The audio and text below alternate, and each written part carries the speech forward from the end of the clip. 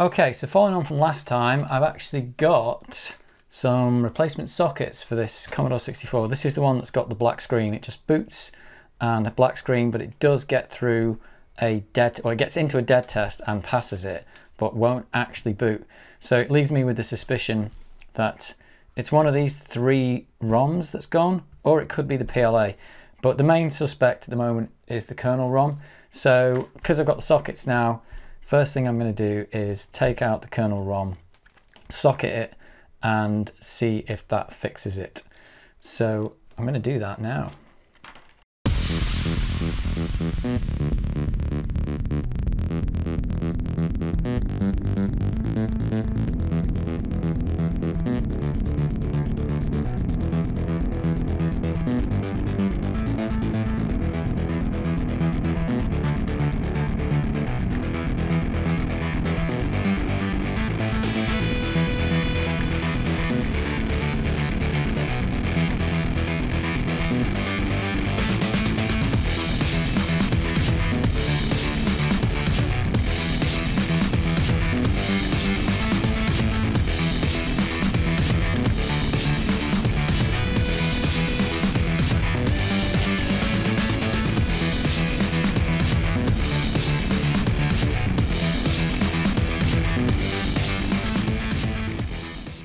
So this is a known good kernel ROM, and I'm going to shove this in here in my new socket.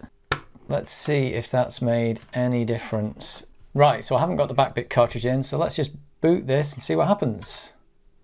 And it's black. That is a shame. So it looks like this kernel ROM is not our problem. How disappointing. It's still a black screen. So we've not really changed anything there. So unfortunately, we were blaming you, Mr. Kernel ROM, but it's not you.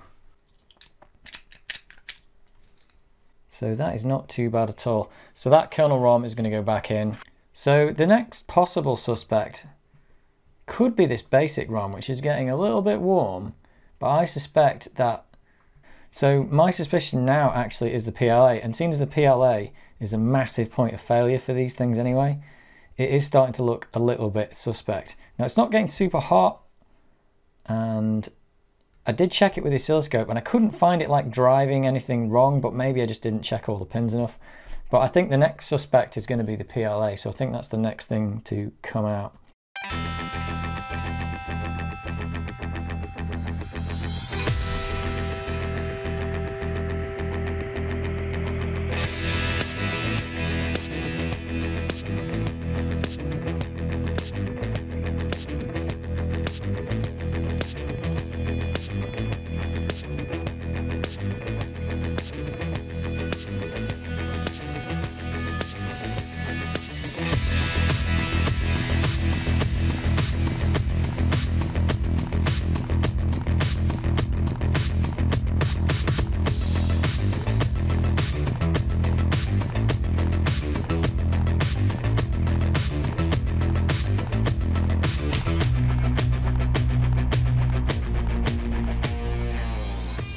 So I've taken the PLA out and I've put a new socket in. I'm going to put this GAL PLA in its place. I know this works, so we get to see if this is actually going to fix anything.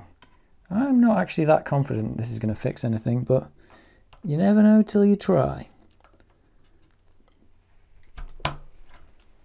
So there we go. So we've now replaced, oh actually that's the original kernel ROM that's in there, and I've got a new PLA. So let's plug in the correct cable. Here we go. Oh, it's back. There we go.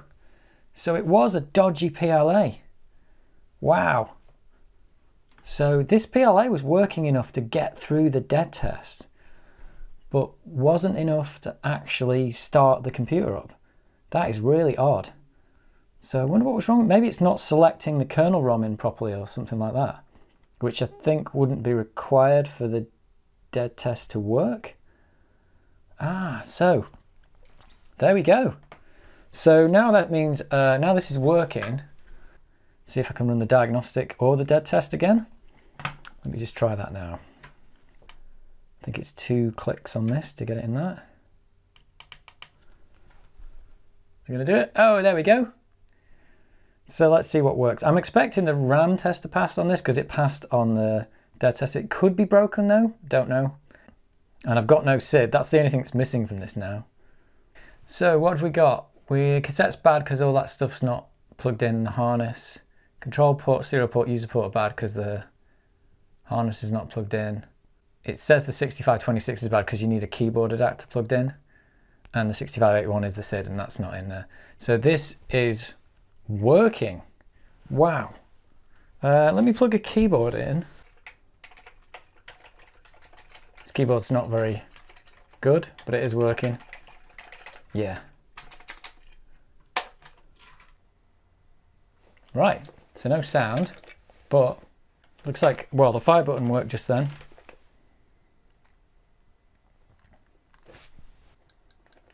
Yeah, this is totally working.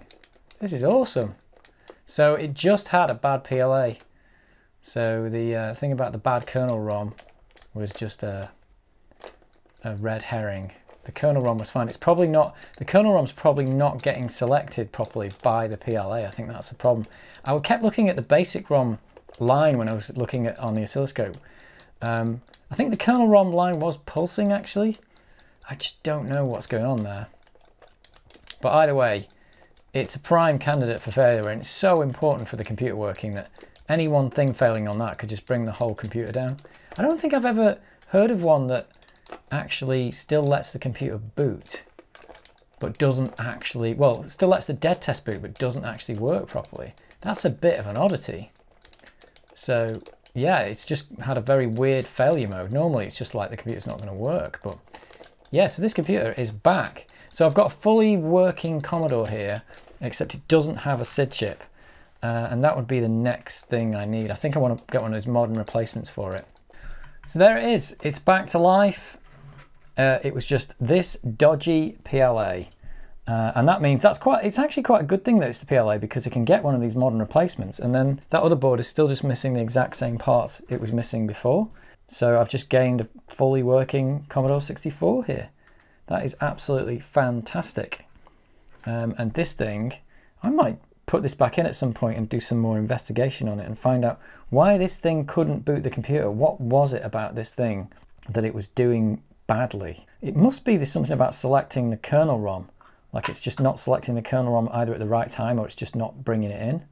Maybe I just missed it. I'm sure I checked for that, but maybe I didn't. It would have helped me if I'd have known that, because I could have gone and changed that PLA first.